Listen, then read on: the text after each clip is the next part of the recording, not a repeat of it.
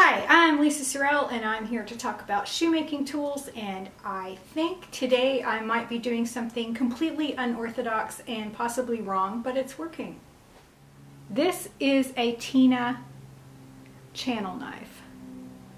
Right hand, in case you're interested, because I am right-handed.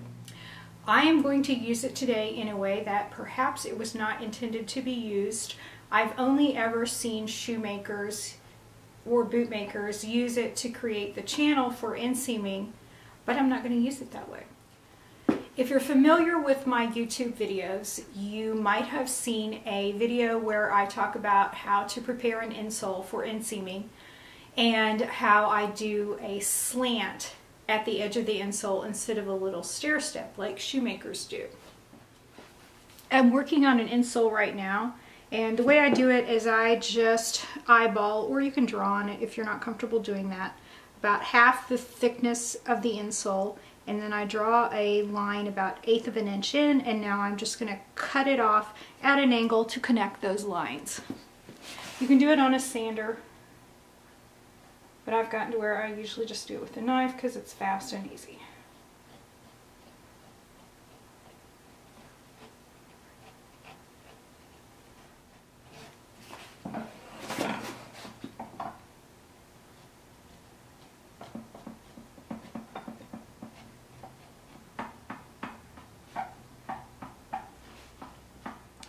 There we go. I've got the insole all prepared around the edge to where I've got an angle there, and normally I would stop here, but today I started looking at this Tina Channel knife and thinking about how shoemakers and some bootmakers really do like to put a stair step here and down and over. I started thinking about this Tina Channel knife because it has exactly that. It comes down and over to create a stair step.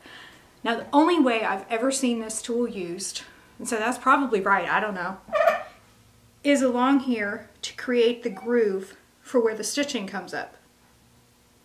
Maybe people are using it like the way I'm going to show you, I don't know. But today I started thinking, well, what about if I went ahead and prepared my insole like normal, and then just took my knife and ran it right along that edge. So this is just running right on the insole. It's not trying to go anywhere or cut where I don't want to.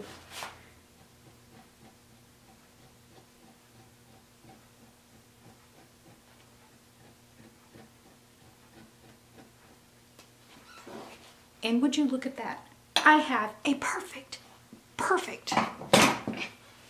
stair step on the side of my insole.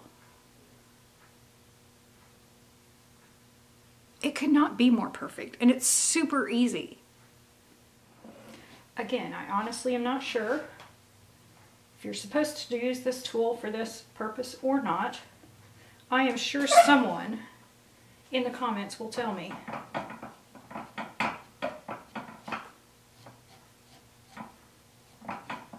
But man, it sure works well for this. Now I'm going to ease it out there. If I were a shoemaker, I would keep going and cut a nice channel here for the shank because I would be stitching through the shank, but this is going to be a cowboy boot, so the shank area is pegged, and I just want a nice skive there in the shank area.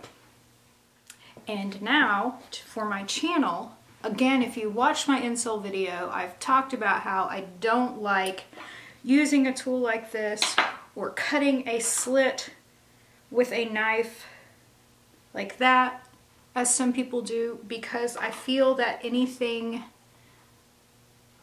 that's a slit or a cut is more likely to tear. So I want my channel to be round. Now, I have always used this tool. It's a stitch groover. I sell these. I'm getting ready to take them off my website. The only reason they're still on there right now is because I just can't remember to do it, but all of these are getting scrapped. This is the tool I've used for years, but evidently the quality has gone down, and I didn't realize that until recently. The one I'd had for years broke, and I decided to run up front and grab a new one, and it lasted like 45 seconds, and then it just got too dull to use. It got all filled up and dull, and I couldn't use it. So these are all getting scrapped. Don't buy these if I forget to take them off the website. They're history. I am switching to these. It's a wing divider. It's got a little groove cutter there. Little different to use, but I'm getting used to it. So I'm just going to run it right along there.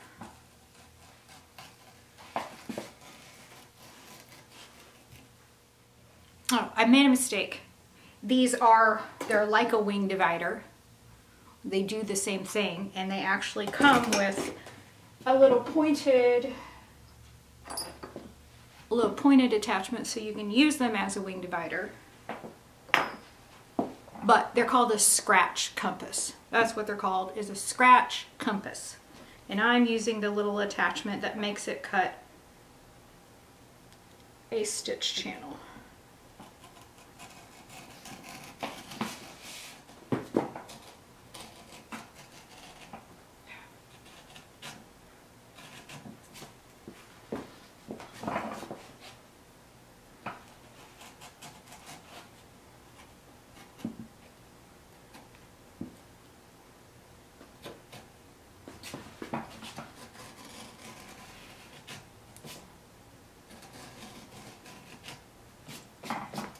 Now all I have to do is pre-drill the holes, which is super easy because I can tell exactly where my awl needs to go in here.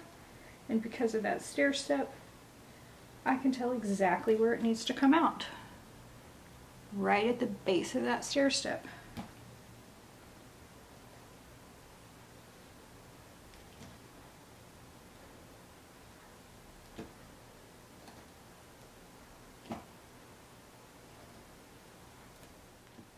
And in case you're wondering, this is the 3 3/8 carbone awl. I sell other inseaming awls. You're welcome to try them. But the carbone awls are the only ones that I personally use. Because they are sharp, and this job is no fun if you have an awl that's not sharp.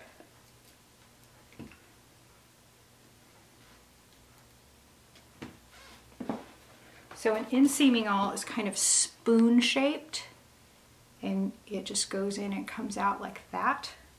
And then an outseaming awl is more like a knife blade, and it goes this way. It doesn't take long at all when you're using a Baker insole and it's still damp and your awl is nice and sharp. Okay, I mentioned that this insole is damp, and I've trimmed it while it was damp, and what that means is as it dries, it's going to try to shrink up. So what I'm going to do is I'm going to wrap it tightly with vet wrap, which I do not sell. You can just get on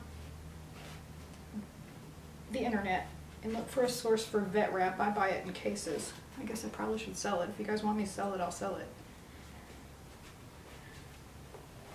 It's like gauze. I like using this because it will hold tightly. It's got a bit of stretch in it, but it doesn't seal off the insole like rubber or something, so the insole can still dry. It's just not going to move. Alright, now I've got the insole wrapped tightly, and now it can dry, wrapped tightly to the last so that it's not going to shrink up.